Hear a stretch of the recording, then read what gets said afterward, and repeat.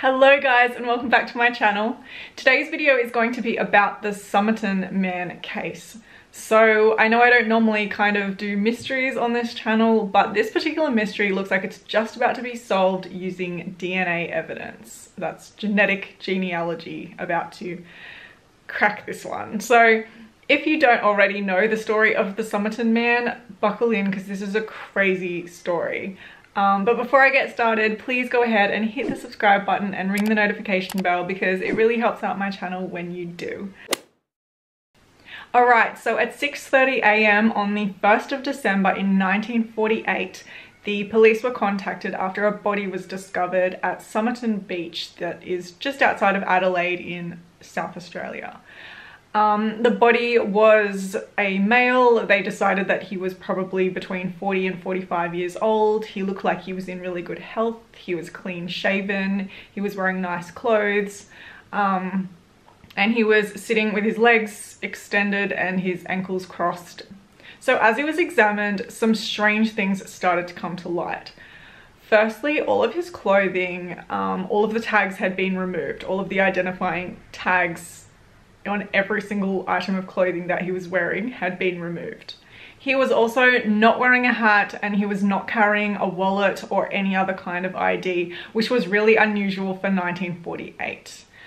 Inside his pants, there was also an extra kind of little secret sewn in pocket in there that had a piece of paper that had been torn out from a book, and the words on it said "TAMWORTH." I don't know if I'm pronouncing that correctly, sorry if I'm not.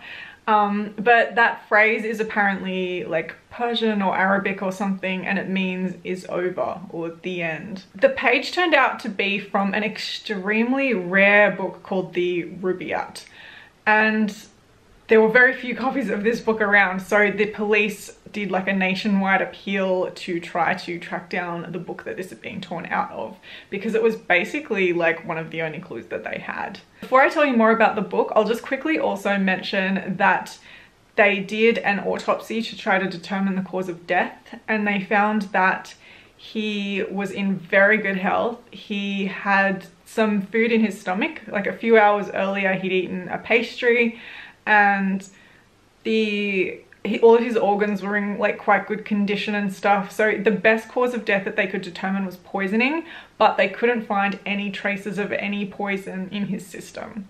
So I think that they ruled poisoning as the cause, but there was no like conclusive kind of evidence there. He was 180 centimeters tall. He was broad-shouldered. He had apparently unusual kind of his calves were very well defined and his toes were kind of unusual. They said that it was possibly that he either wore like high-heeled boots or pointed like boots or shoes often, or possibly he was a ballet dancer and his calves and toes had ended up that way from ballet. So that's just a few more unusual things.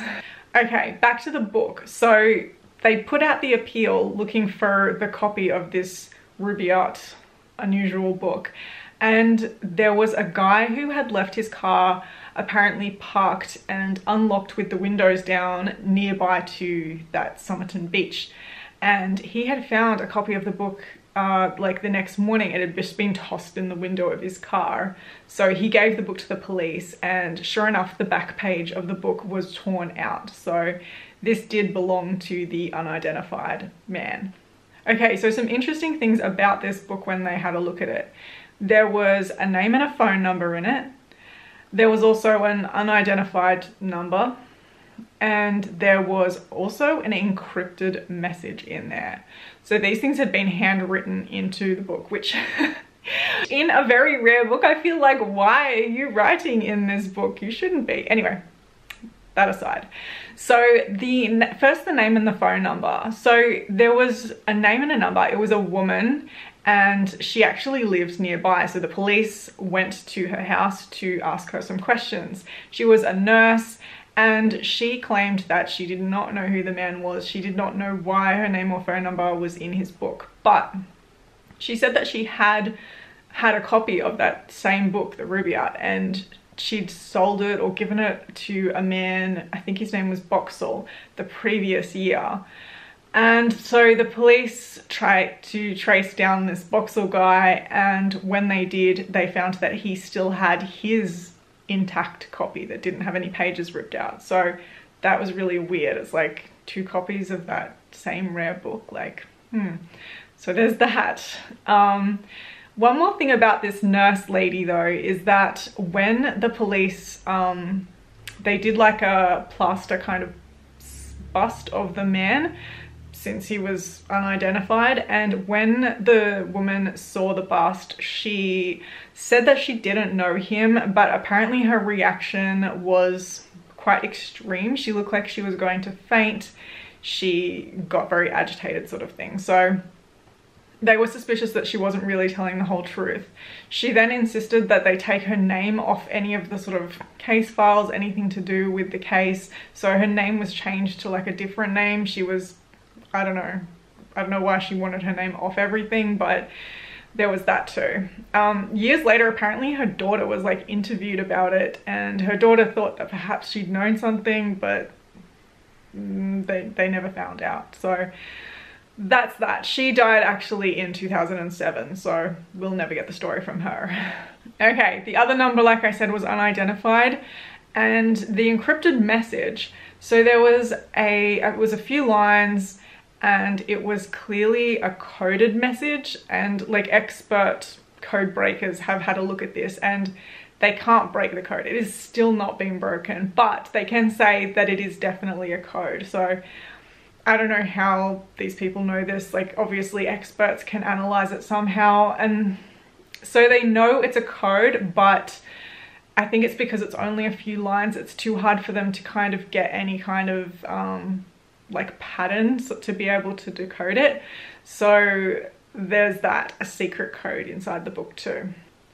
So one more thing I'll just quickly add about this book. This is a little offshoot, but in 1945, so this is 3 years before, there was a man named George Marshall who was found dead in Sydney, Australia.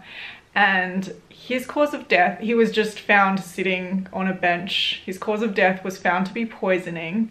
I don't think they identified the poison though, once again. And he had an open copy of the Rubaiyat on his lap when they found him. So I don't know what this means, like whether that's a pattern, whether these are connected. I don't think that they've been proven to be connected, but it seems like a huge coincidence. So since the police couldn't identify the man, they ended up having the body embalmed on the 10th of December 1948, and he was buried. So he just remained an unsolved case, but that was not the end of the story. So in January the following year, 1949, it was about a year later, some employees at an Adelaide railway station came across an unmarked brown suitcase, and they tracked it to having been checked in at around 11 AM on the 30th of November 1948. So that's just a couple of days before the Somerton Man was found dead. So I'm going to tell you now the contents of the suitcase. A red checked dressing gown, a size 7 red felt pair of slippers, 4 pairs of underpants, pajamas, shaving items, a light brown pair of trousers with sand in the cuffs, an electrician's screwdriver, a table knife cut down into a short, sharp instrument, a pair of scissors with sharpened points, a small square of zinc that was thought to have been used as a protective sheath for the knife and scissors, and a stenciling brush that was used by third officers on merchant ships for stenciling cargo. There was also in the suitcase a thread card of Barber brand orange waxed thread of an unusual type that was not found in Australia. That same thread was found to have repaired the lining in the pocket of the trousers that the dead man was wearing. Now, all of the identifying tags on all of the clothing in the case had been removed, just like the tags on the clothes he was wearing.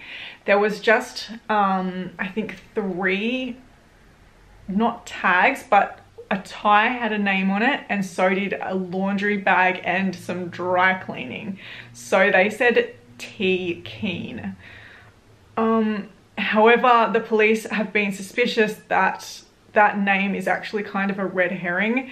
they tried to track it down. There was no T. Keane missing in Australia or even in like other parts of the world that they'd searched. So they actually thought that, considering the names had been removed from all the other clothing, that the T. Keane had been left there almost to throw people off the scent. So the train records showed that the man had arrived from either Sydney, Melbourne or Port Augusta. They weren't sure which. And he had then gone and purchased a ticket for the 10:50 train to Henley Beach. This ticket was in his pocket when he was found dead, and he had not used it yet because it hadn't got to that time yet. An inquest showed that the man's shoes were really in great condition, and they looked like they'd just been recently polished, which wasn't consistent with somebody who'd been like walking around for the day or anything. And so it made them suspicious that the body had actually been moved to that place in the beach, which would also fit with, if he was poisoned, there was no sort of evidence of vomiting or anything like that that would have happened, like convulsions, that like he was very neat and put together.